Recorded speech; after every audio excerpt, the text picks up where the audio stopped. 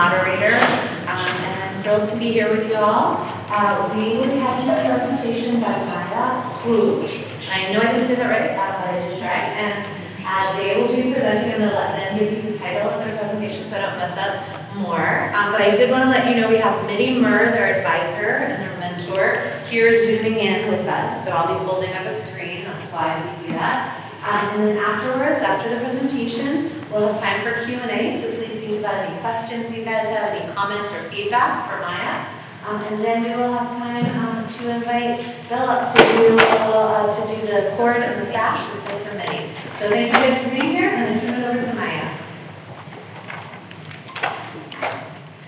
Good afternoon, everyone. My name is Maia, and today I will be presenting my thesis. It's about the chloroquine scandal, the ecological domination of Martinique, and its consequences on Martinicans.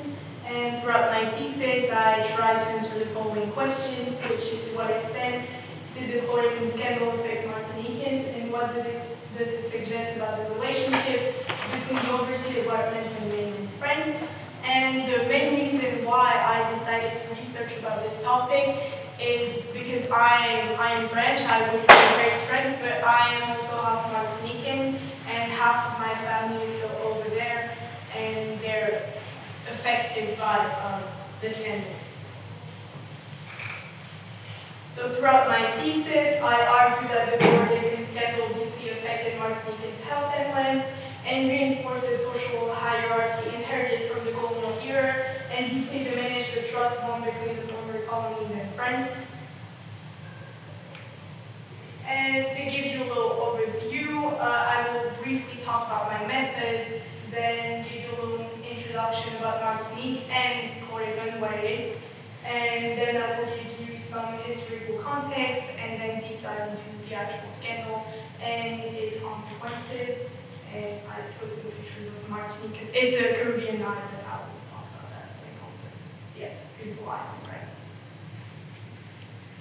So as far as the method, I mainly read a combination of primary and secondary sources that included governmental reports, research articles, press articles, books. I probably read like over 30, 50 articles or something, like a lot. I also watched and listened to podcasts about experts on the topic that included scientists, lawyers, politicians, and all that. And I will maybe interview one of the directors of one of the documentaries I watched. I reached out to him. He was on board, but I'm still waiting to be approved by the IRB committee, so we'll see about that.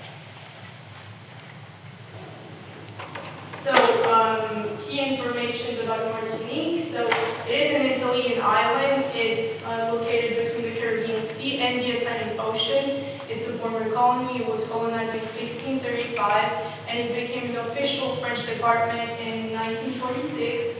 And I put two flags. The official one is the blue with the white snakes. That's the one the government uses, but it's the one from the colonial era, and most Martinicans prefer the red, green, and black one because it refers to the independentist movement, and yeah, it's just the one people prefer. So now about chlordecone. It is an insecticide that was used from 1972 to 1993 on the banana plantations in Martinique. To get rid of the banana weevil, which is an insect that was destroying the crops, and they use the product mainly because Martinique is still heavily relying on banana plantations for their economy, because 70% of the production is exported in mainland France, and since that insect was destroying the crops, they decided to put that insecticide to kill it and pretty much save the economy, I would say. But that product is actually very, very detrimental to both the environment and people's health, and the government and producers knew about the dangers before using the product, and they still decided to use it before, despite the danger. So to give you some historical context, in 1635, That's when Martinique was colonized, and then in 1642, the start of the triangular trade. In 1685, the introduction of the black code during the slavery, and then 1848, abolition of slavery, and then in 1946, that's when Martinique became an official department, and an official French department. That means not being a colony anymore, but really being part of France as a whole. And so these key dates, they pretty much testify of like the social hierarchy that is still present in Martinique today. And so something you should know too is that the economy was very much sugarcane based until the 20th century, and for weather purposes, it shifted to a banana economy. And the Béquets are the Creole descendant of the colonists, and even today, they still dominate on the island, mainly economically and politically, because they own most of the banana plantations and pretty much own most of the businesses. So it's sort of like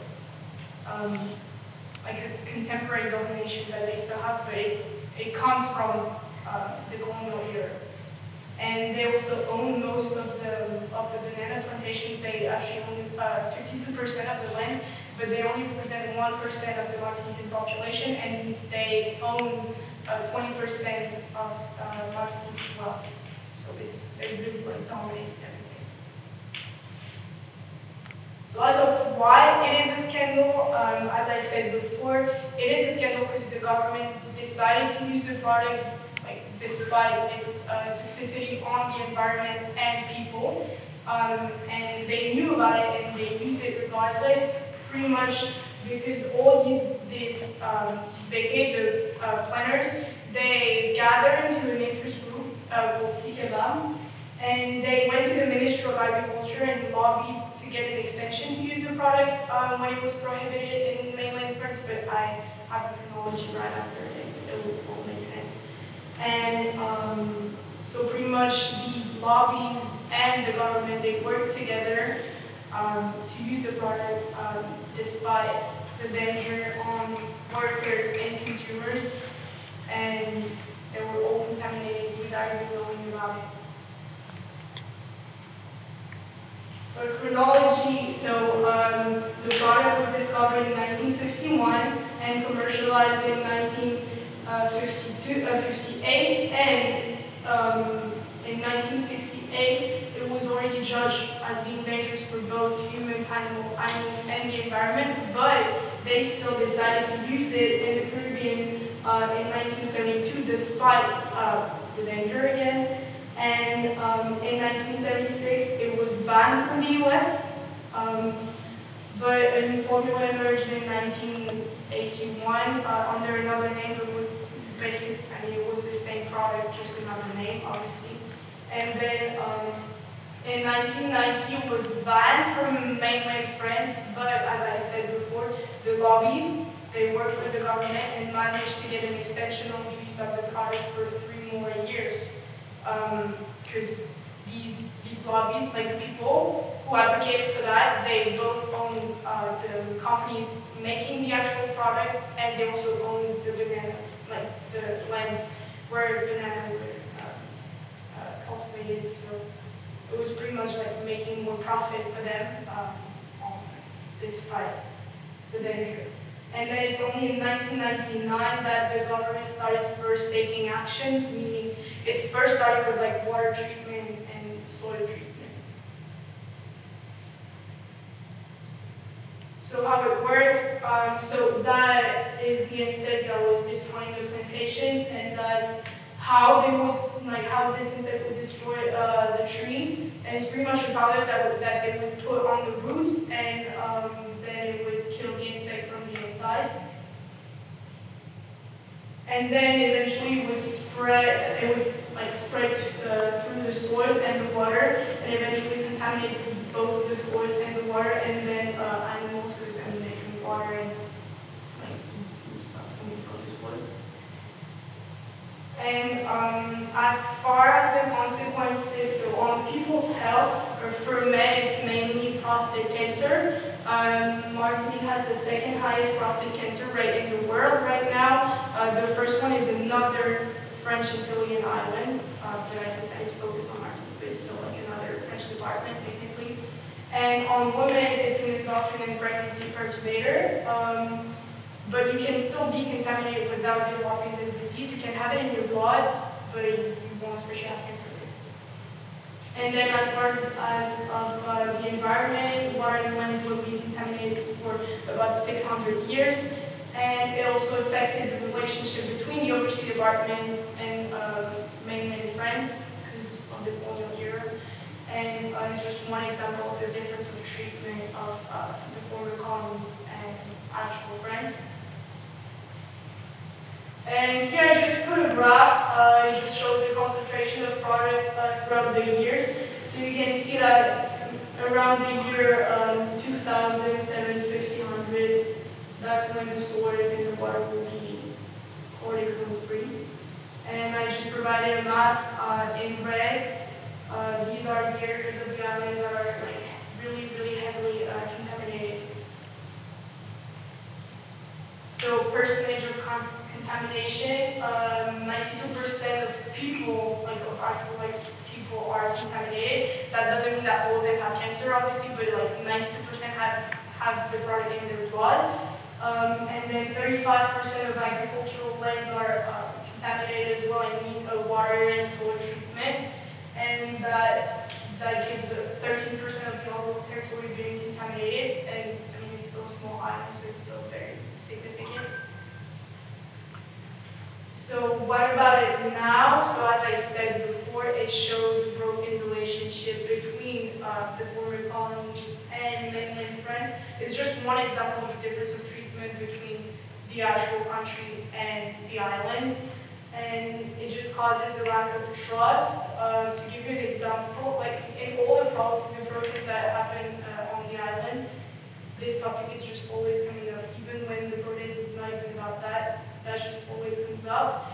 And during COVID, for example, we were supposed to get the vaccine, all of us, and at least in France, and Martinicans would not get the vaccine because they wouldn't trust the government.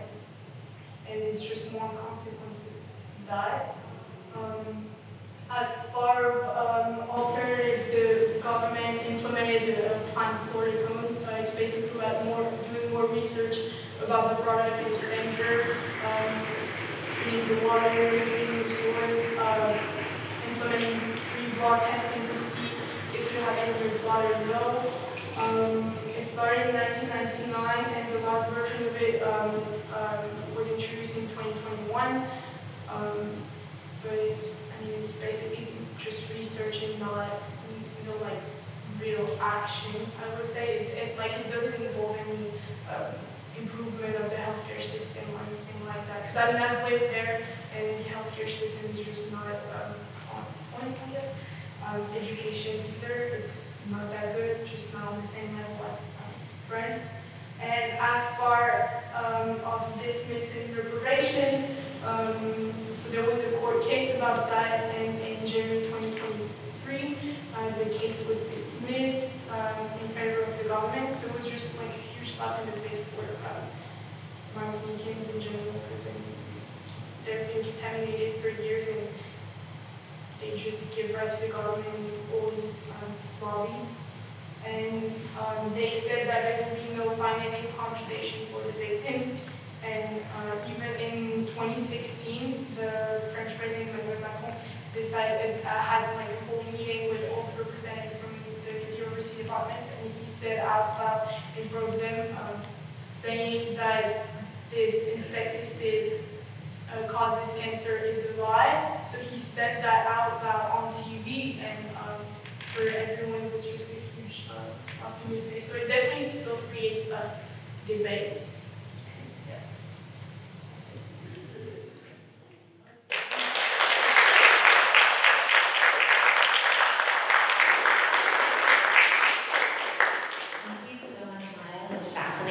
I open it up to questions or comments from the audience. So this is very interesting. This was I've heard of any of this. I know you're interested in graduate school. Is this the kind of project that you would like to continue in graduate school? And if so, what kind of changes would you make? What would you look at differently? How would you approach it?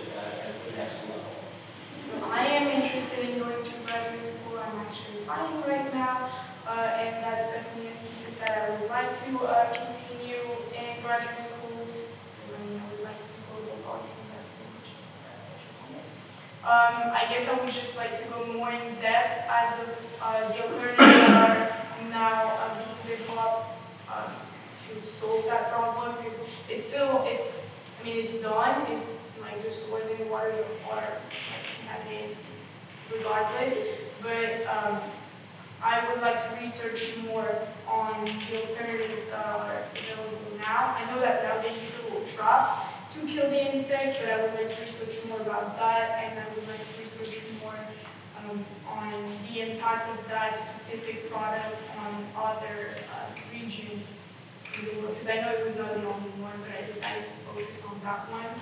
But eventually I would like to research more about that other regions.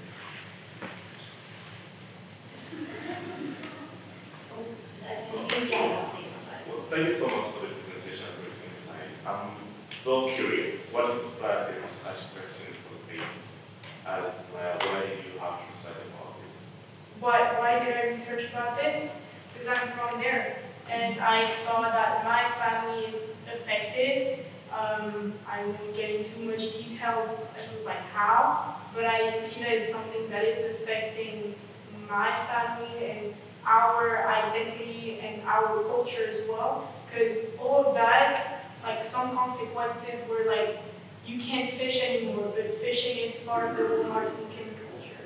So we had to like change a lot of habits, and it's just something that is affecting us. So I feel like it's something I should advocate for, because it's touching me. Yeah. Dr. Nichols took my question, but I'm going to do the typical academic thing where I have more of a comment than a question. This was very impressive. The balancing act between all of the different methodologies, at least from this presentation, you're dealing with political economy. You're using political economy to more or less do a social history, if I'm understanding that correctly. And that is very, very hard balancing act to achieve, and I think you've done so. Also, the parallels between this and engineering is what 6 has been used. That was the pesticide that was used in Vietnam. If you were to continue this research, which of these angles would you like to pursue it from? More of a bottom-up social history, or is this something that you're more interested in the political fallout? I guess, like, on top of like the whole like alternative part, I would like to research more on the historical part of it. You know how I mentioned with the kid, the descendant of the Poles, they still have a lot of power today, but I would like to research more on their power before, and like deeply research on like how they managed to still dominate as much before and still today. That's something we have to focus on. Thank you all for being here. Let's give Maia one more time.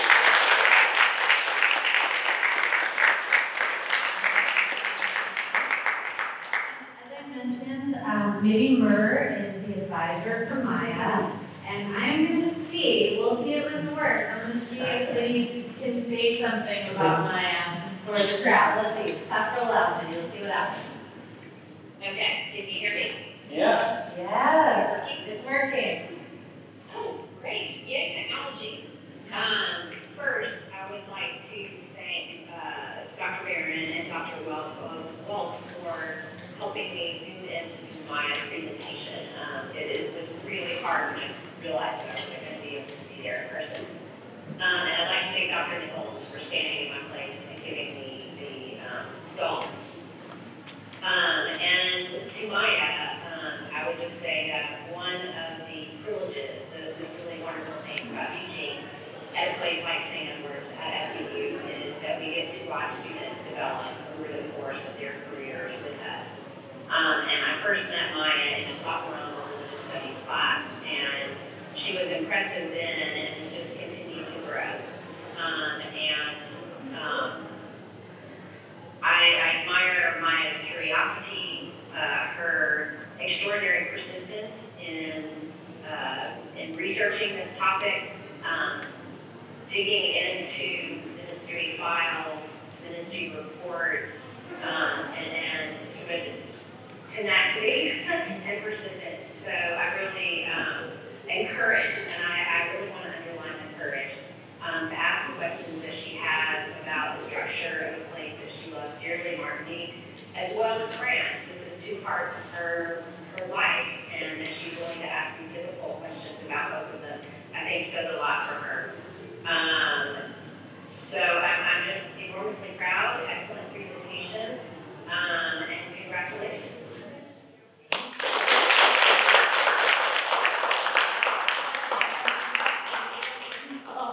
When we're getting the cards up, let me add. So I was at Maia as a sophomore, and I remember just being, wow, this person is really a sophomore. I thought she was a freshman. In any case, I then became afraid that maybe I was boring her. So you can tell we have a really good student. Are you doing enough? So anyway, we're so proud of her.